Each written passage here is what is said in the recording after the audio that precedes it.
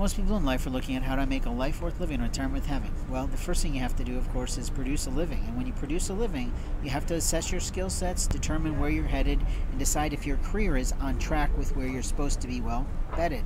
And what I mean by that is that people go through different career options. They take their skill sets from one company to another organization to another non-for-profit, and they literally can play typical skill sets in a lot of different places. The challenge may be that the industry changes, and the industry may change because society actually changes. The world changes, and opportunities open, opportunities close, and people just don't get that is sort of true and sort of untrue. It's like people get the common sense of that, but they don't get the application of it. And when I'm talking about this, I'm talking about the reality that you can play for the highest job in your life as long as you can bring it, as long as you can really show what you're capable of doing enough to a person who's going to say, okay, I'll give you that chance, I'll give you that opportunity, let's see how it goes. And sometimes it works out marvelously and other times it doesn't, but that's our right. Our right is to try and make the greatest lump of sum of money we can in the right kind of job for us as long as we can before somebody actually fucks us out of that job. No offense to the people in the audience, but I'm talking about real life. And if in real life you only want to work for a $10 job, that's up to you. If you can only apply yourself and your skills up to a $20 an hour job, that's on you. But if I'm going to work for a $350 an hour job or a $400 an hour job or a $500 an hour job, or like one of the guys in my marketing industry who literally makes $25,000 for 15 minutes, I'd like to live his life, wouldn't you? I mean, heck, that's an entire vehicle practically, isn't it?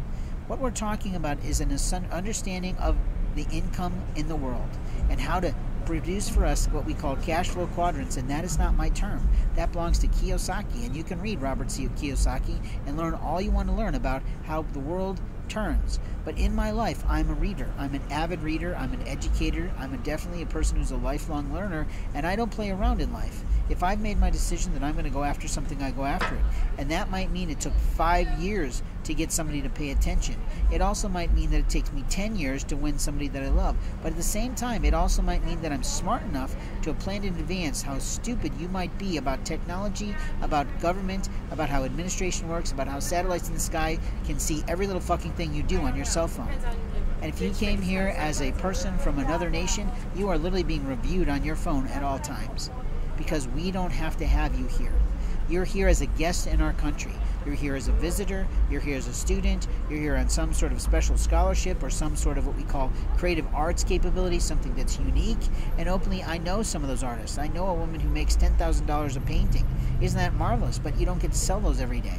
So let's be real about life, that sometimes we have to have a job to get a job, and sometimes if we take a job, it can ruin us getting a job.